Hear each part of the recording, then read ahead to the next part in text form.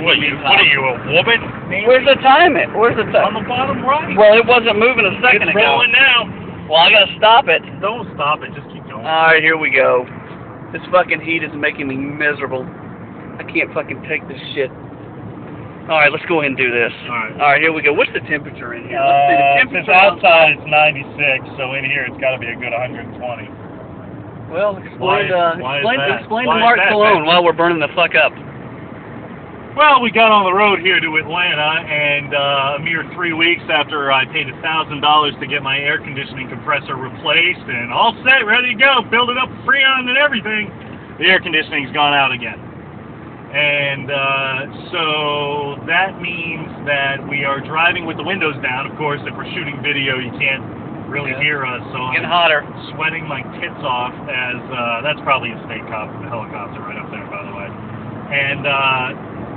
And we're sweating our tits off because the air conditioning in this godforsaken car doesn't work. We almost just pulled over at a BMW dealer and traded it in straight up for a 3 Series. I don't know if you can see that. I'm gonna wipe.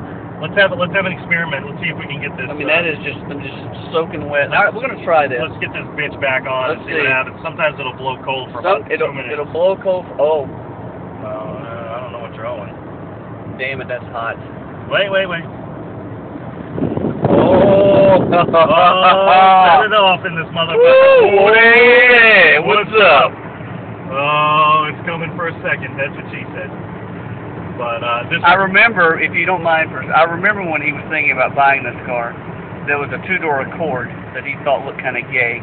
I guarantee you that 2-door Accord, AC's probably working. I bought that car. What do you have to say? What do you have to say? I bought that car. We came to an agreement on that car, and Chuck, whatever his name is, sold it out from under me.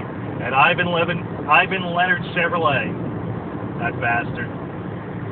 Well, I'm gonna go get a 2007 60th anniversary edition Saab 9.3 on Wednesday. do you think? I